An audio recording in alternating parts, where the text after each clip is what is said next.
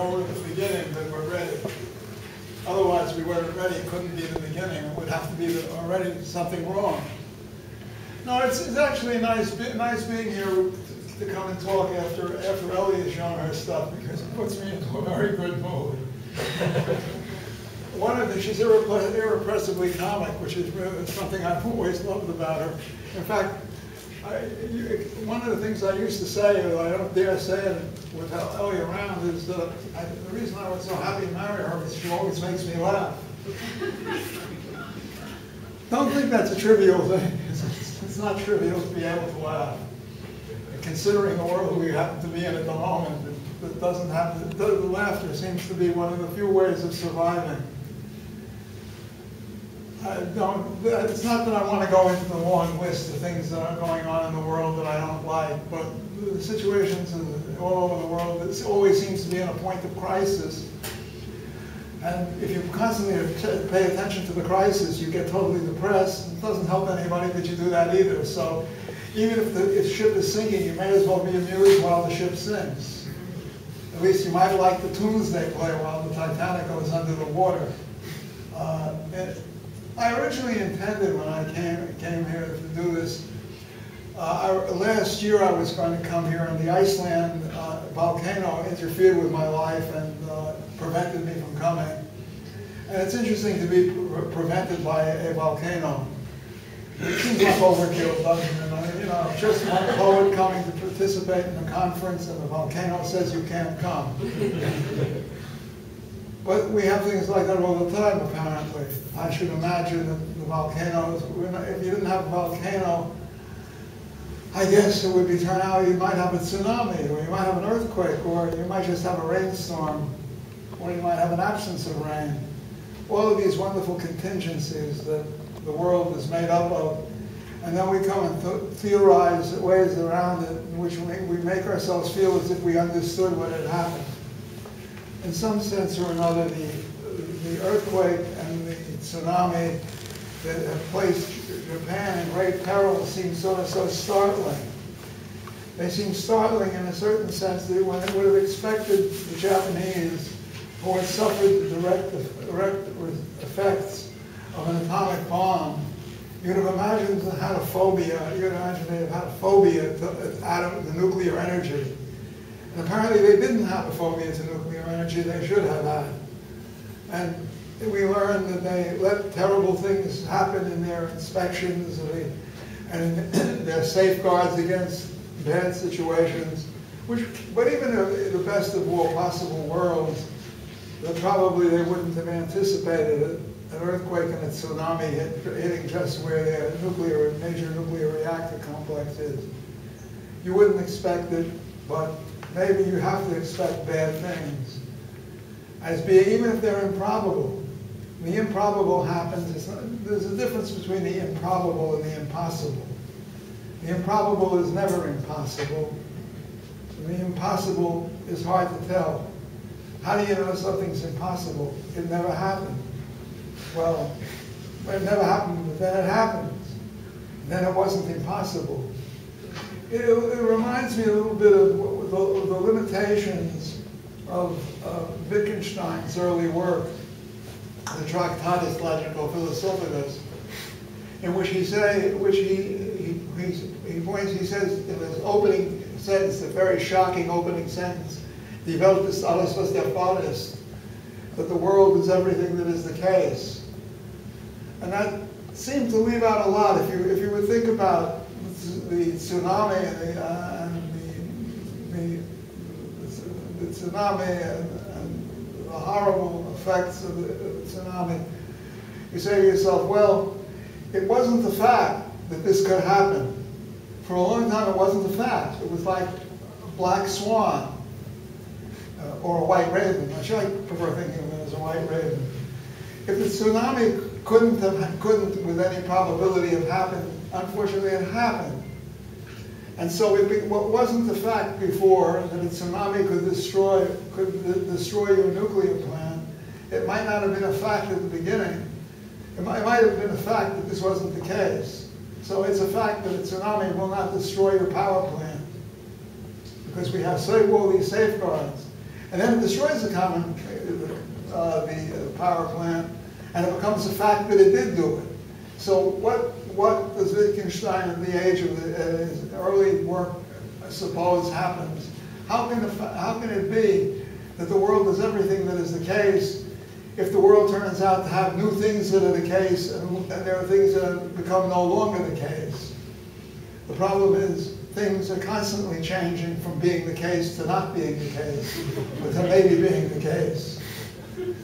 And while I thought about this to some extent, I had wanted, before I had been interrupted by this goddamn volcano with an unpronounceable name, at least unpronounceable to non-Icelanders, but I had originally intended to come up here and do a talk relating to the idea of experience, which has been one of my major interests, is why I'm so committed to the notion of experience, and what there is in the notion of experience distinguishes it, let's say, from a theoretical report. The first thing about the term experience that is interesting to me is that you can't define experience collectively. Like, I mean, in other words, like experience is like, it refers to a collection of scenes. You can't, experience may be something like a petroleum. You say petroleum, you don't mean a petroleum, do you? Is a petroleum, is there such a thing as a petroleum? No. Is there such a thing as grain? Yes. Is there such a thing as experience? What do you mean when you say experience? What does the damn word mean? Does it mean an experience? John Dewey had a book that he wrote, a very strange book he wrote, very inadequate in certain ways, but it has very brilliant aspects to it. And it's a book called Art as Experience. But is art as experience mean the same thing as art as an experience? Or does it mean that art is an experience? The word experience floats in this strange place. He really thinks he means art consists essentially of having an experience, generating an experience in some way. And what was an experience to John Dewey was rather curious. He gives an account of, of a man who, I think it was a man, and maybe it was a woman, who, in those days they never wrote with women as the examples of the things. So let me say, it was a woman who has come to Paris, and she has been told about this wonderful restaurant on the right bank, which has the most astonishingly tasteful boeuf de bourguignon that had ever been tasted by anybody alive. Now that seems rough for, a hearty, commonplace dish like that. It seems it should be no problem. Well, she orders the dish, and before she orders the dish, she also orders she orders an appetizer of frog's legs. Again, the specialty of the house, the little amphibian legs. But the little amphibian legs come to her, and she's waiting for all this. In the meantime, she's ordered an extremely beautiful white wine, from one of the great maisons around. And she has this white wine served to her as well, and she starts to eat the frog's leg, and it tastes to her like dried out chicken leg. And she's really feeling very bad about this. But she then waits for her boeuf bourguignon, and the boeuf bourguignon comes in, it's tough and stringy. And she then supported, she thought she would carry it off maybe with a glass of good Bordeaux. And she had ordered the Bordeaux, and it didn't taste as great as it should have. Now she's in the midst of a total disaster, and they ask her if she wants a dessert, which seems like a crowning insult after having offended her with the entree and the main dish. And now they're offering her consolation. They're saying, how about a dessert? But she thinks she'll try. And she orders an apple and a slab of brie. And the apple comes in, and it is the most beautiful apple you've ever seen. It has this sort of aroma, the odor of the apple is like a romantic effusion. And the wine that she ordered for that turns out to be much better. But the cheese is the masterpiece. This is a Normandy brie that you have never seen anything like. And she remembers the taste of this. Years later, she's very ill and she's dying. And her son, who is surviving her, says to her, "Mother, you must have had experiences that made your life worth living." She said, "No, but I had one." And he said, "What was that? What was that, Mother?" She said, "Of the apple and the brie. I remember the apple, and I remember the brie, and I remember the debris of the rest of the meal through which I climbed in order to arrive at this final dessert, the memory of which allows me to die in peace." And then she dies. Now, this is an account of an experience. It's mobilized. It's mobilized around a desire. In fact, it has what I call narrative substance. Now, for John Dewey, apparently his theory that is an experience essentially is narrative. That is to say, you remember a thing by the subjective involvement you have in it, in which you desire something, and there are elements that either come to your aid literally in accomplishing it, or defeat your possibilities one way or the other. And so you have a kind of struggle with something in order to have an actual experience. And the actual experience has got a narrative form. And discontent with his account of it, which was a little bit my hyperbolic account of John Dewey's account of an experience, he is not happy with that. He's not satisfied with that as his idea of how to represent what an experience is. So he says, imagine a rock, a little rock at the top of a hill. Imagine it as having a point of view. What would its point of view be? The point of view essentially is to achieve a resting place that is the most pleasant resting place it could possibly find so that it could stay there forever. The immortalization of the rock in the pleasure of its position in the world. But then comes a rainstorm, and the rain floods the area, and the rivulets pick up the little rock and dislodge it from its space, and it starts to roll down the hill. And then it encounters on the way a variety of obstacles, but it seems to be intent on coming to rest at some place. And the only place it could come to rest would be at the bottom of the hill. So the rock keeps trying to come down the right way. But there are other rocks in its way, obstacle rocks. You kick it in the shins. They try to hold on to it, they interfere with it, it dodges them. It's a very clever little rock. It pirouettes and it moves away like a ballerina dancing. I guess I'm being influenced by other ones. It leaps. It creates a grand jeté over which it leaps in order to get closer. It pirouettes. It comes down. It does it. Then it also does little bourrée-like steps. And this little rock finally comes to a resting place at the bottom of the hill, and feels it has achieved final victory. Now, this kind of theory of narrative theory of experience seems to me a little bit too funny. But the thing about Dewey is he's trying to make it a concrete psychological genre, the genre of experience. Now, when you think of it that way, the question is that what we mean when we say experience? Or do we really mean that something that we have actually participated in consists of a series of an experience? In other words, it may have the narrative form that it does, but the issue of the word experience is that it refers to something that's not theory, that's not content, pure concept. It's some kind of understanding, it seems to represent, for most people who use it, some kind of apprehension of reality.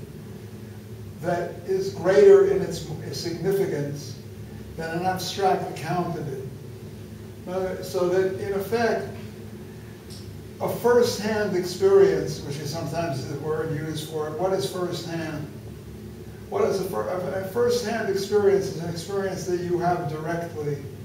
And it sometimes seems to suggest that it's never been had by anybody else before, because this is not generically formed. In other words, it's an experience because it has never been formed before. This seems a little excessive in the idea of experience. But I've often asked myself, what do I mean when I say experience? Because I use the word often when talking about inadequate critical writing. The critical writing seems to come from people who have had very little experience of the things they're talking about. Well, there's a great deal of such talk that literally seems as if, particularly in the arts, which usually it sounds as if these people have never really known how an artwork ever got made. One of the things is that people are very quick to tell you what an artwork means. I once taught a whole class to find out how artworks go about meaning something. And we weren't sure by the end whether we really had a clear idea of it. But the point is, there are people who are perfectly willing to tell you what an artwork means, though they may never tell you how it gets to mean it, or how it lets you know that that's what I mean. I mean, it's as if an artwork gets interrogated and you say to the artwork, "What do you mean?" And the artwork tries to tell you the answer. "I mean this." That doesn't count. That doesn't sort of square with my experience, to use the word. I mean, you start to do something, you're attracted to some possibility. I was attracted to the possibility of a poetry of thinking. That is the notion of the human mind taking its shape, or shaping things, trying to shape things, as it were, to sort of throw light upon them in certain ways, to evoke certain possibilities. Like, if you have an artwork like, let's say, Eleanor's imaginary ballerinas.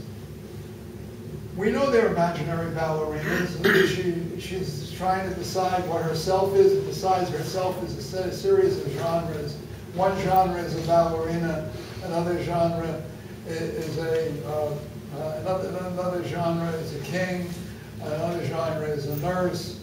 And you look at these things and say, well, she's decided she consists of 3 genres, or 3.5. At one point you have a black ballerina. Well, that's, just it's not a full genre yet. It's just an impossible genre at the time it was written, but it's not a full genre. And so you wind up saying to yourself, how did she come to this? She didn't come to it all at once. If she couldn't have come to it all at once. She took one step, and then she took a second step, and then she took another step, the way artists make artworks or poets make poems. You start with something. You may start with some sort of image of something. She started 100 booths. She sort of imagined she saw 100 booths, facing the sea. Why 100 booths facing? If you're, like a certain kind of critic, you say, well, what the hell does she mean by 100 booths facing the sea? Then they would come up with a theoretical account of what it means, why facing the sea is different from having their back to the sea. 100 booths were not turning away from the sea, they were facing the sea. They were facing the immeasurable and the unmeasured, the chaotic, and no, she had 100 booths facing the sea. She said to me one morning, David, what do you think of 100 booths facing the sea? And I said, I don't know. I've never seen them before. She said, well, that's what I'm going to do. And I figured she would do something intelligent with them. So what she did, she lined them up on the beach and they faced the sea. And there was the fact that she didn't know what they were going to do either, but it occurred to her, once she had 100 booths facing the sea, she wanted more 100 booths pictures, because that didn't seem to exhaust the energy-generating character of the work. Work sometimes, you're on a roll when a work of yours suggests more things to be done. When it is a point of closure, it's a work you got to get out of. And because the closure is a defeat for the artist. So she decided she would have a series of such images. And then she started to have the images. She didn't know what those images would necessarily be. She didn't know that it was going to turn into something like a picaresque little novel. There were 100 booths going to the bank. It's a nice idea to have 100 booths go to the bank. And what do they do? Withdraw feet? I mean, what do you do with 100? What do 100 booths have to do with the bank? Well, it cost money to buy the 100 booths. Were they there to pay back the cost of having been bought? I mean, you know, they were ransomed from the shelves of an Army Navy store and turned into adventurers and felt liberated. So they felt they were paying Eleanor back for the $100 that she spent buying. I think it was about $2 a boot or something like that. And so were they going to pay back Eleanor by going to the bank and withdrawing funds for her so that she could send the news to everybody? Look, 100 boots have been liberated from the shelves. It's a way of thinking about it. It happens in parts. Now, as an artist, I've always had a taste for thinking of things in relation to what might be a plausible example to see if that would make sense. If it would make sense to consider something like that. And I was being questioned by a very good poet named Don Wellman of a kind of Olson background. He asked me why I had abandoned collage for a reinterpretation of narrative. And the question posed that way defeats an answer. He's a smart guy, but the point of it is, when you ask the question that way, you can't get an intelligent answer, because the why suggests too much simplicity in it. What I was suggesting was that the development of American media, probably globally, produced a mass media version of collage. That the formation of images on television is essentially creates anti-narrative structures, because what happens is, given the system of financing in which commercials are paid for, the people who go to watch television don't go to pay admission and determine their relationship by paying for admission. The images are subsidized, or the video is subsidized by sponsors who pay money to have their crap more or less being represented on television, right? And these little films that represent, little films that represent toothpaste or condoms or Cadillacs are wrapped around and into the middle of the otherwise straightforward entertainment forms. So if you have a narrative form, if you have a story type program, whatever kind, it will be cut in 3 places. It will have something immediately coming in ahead of it that will not belong to it, and it will have something in the middle of it that will not belong to it, and you have something at the end that will not belong to it, and then within the things that don't belong to it are things that have the same generic structure as the thing they're cutting into, but with different material. And then you have things in which the station people advertise their own character, their own network, and future programs. So there's a collage of that stuff that shows up before a program begins, and in the middle of it, and at the end of it. And you have this whole set of collage-like structures that are created by television's financing system that produces collage. And the collage, which was a very rich and extremely promising development, because it was a form of reference without representation. It was sort of like, it was representation by associative means. And when you looked at that kind of, in other words, it was essentially produced by what's called the principle of economy. That is, the meaning of a collage was essentially the associated, the connotational aspects of a collage. So in 1912, Picasso, or 1913, Picasso, probably better, Picasso would be a mixture of things that were fragments of things he wanted to refer to and connected, juxtaposed against fragments of drawings that represented the things. And more radically, Schwitter's, who was a much more radical collagist than Picasso, is an assemblage of mixtures of garbage, that is, things that have deteriorated and fallen apart, poetically called Merzbau, Merz structures or craft structures. They were put together and celebrated the freewheeling principle, the meaning-making principle of autonomy, which essentially is connotational freedom. And it's felt as connotational freedom is one thing, but when it becomes connotationally appropriate, that's when you begin to worry about whether you're working the right way. As soon as I realize something is like the desired form, I begin to get nervous. And I got very, if I had to say to him, what would I have said to Von Neumann? I'm getting nervous. It's not the answer he wanted to have from me. He wanted to know what I was getting nervous for.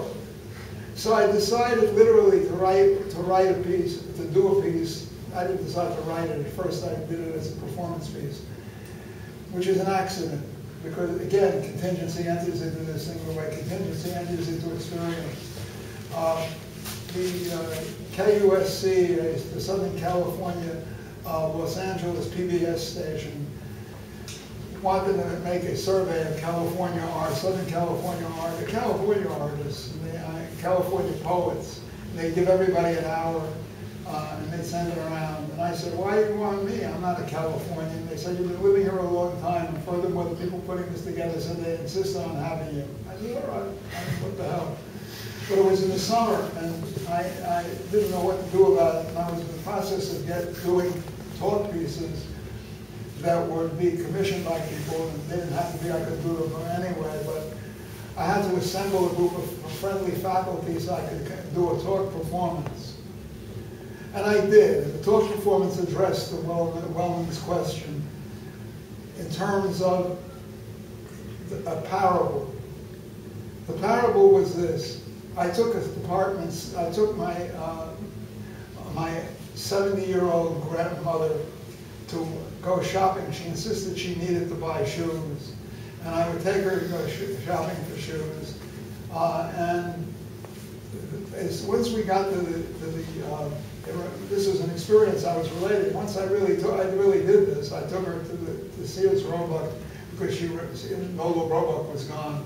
But she remembered Sears, and she wouldn't feel alienated. Whereas if I took her to Nordstrom, she would feel it's an alien country. What kind of world do they have? The department store run by Nordstrom. They sound like Scandinavians. She was used to Jewish merchants and Jewish stores, and so she was hoping for one like that. And she felt happy that I was taking her to Sears, even though it was not a Jewish store. I took her there, and then the question of finding things. In a department store, everything has a kind of theoretical order. It's a theoretical order.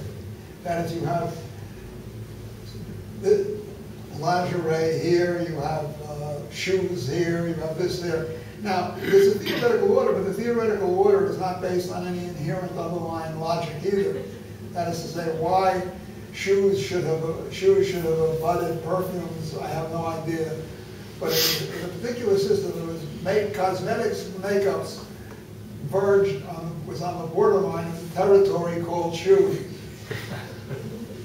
There's no particular reason for that, but of course it's not terrible for that to be the case, but you have to realize it. And so you don't know what to expect in the next system that you come upon. You're totally surprised when it turns out to be lawnmowers. You know, you went from cosmetics to shoes, or you went from shoes to cosmetics, and then you were in lawnmowers. And then you go from lawnmowers to what? You go from lawnmowers to gymnastic equipment. And you go from gymnastic equipment to, what do we go to? Lingerie. We go, and I had to find her shoes. So I thought, well, let's go find her shoes. And we go to this place where they have all the shoes. And she wants something that will be comfortable, really comfortable for hanging around in. And she doesn't like the price, because the last time she bought shoes must have been who knows when. She doesn't like the way the price, but also she doesn't see the kind of shoes she wants. And I learned there's a bargain, there's also another section somewhere else called bargain shoes, which is not a shoe thing, but it's an anything thing that's a bargain. So a bargain lawnmower might be right next to a bargain pair of shoes, because it's the bargain section, right? So you have an order that essentially begins to become rather troublesome. You don't know what's coming next. In collage poetry, you delight when you don't know what's coming next. But my mother was not delighted. She was panicked.